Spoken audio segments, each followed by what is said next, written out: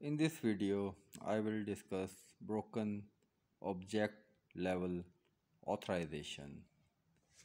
And this is a risk which was identified by Open Web Application Security Project in 2009 when they published the top 10 risks against application programming interfaces.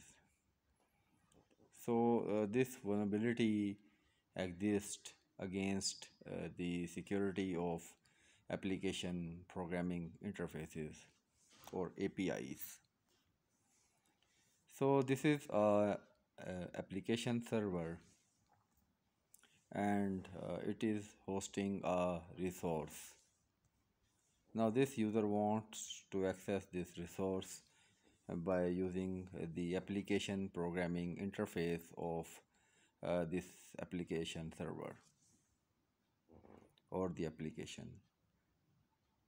So we can call this resource as application programming interface endpoint or API endpoint since it is serving or responding to the user when user will approach the application server by using its application programming interface. So user will use the application programming interface and will pass the URL by including the API endpoint ID. Now this approach has one inherent risk.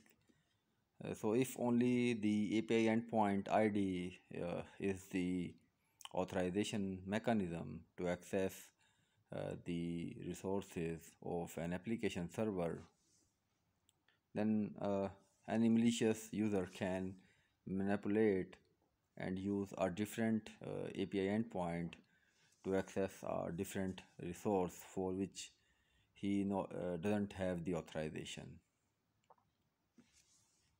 For example, in this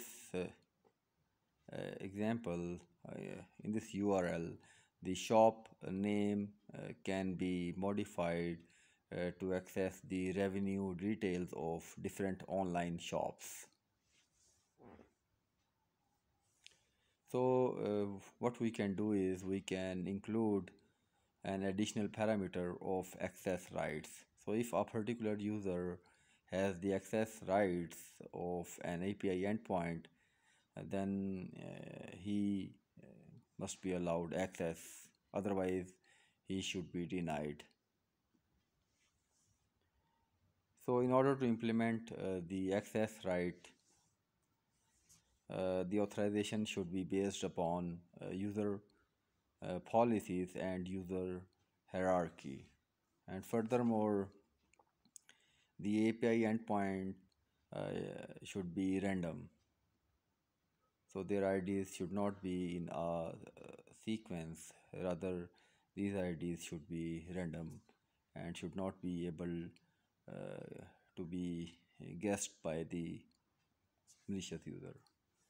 And another thing is we have to validate the authorization mechanism by testing the API security.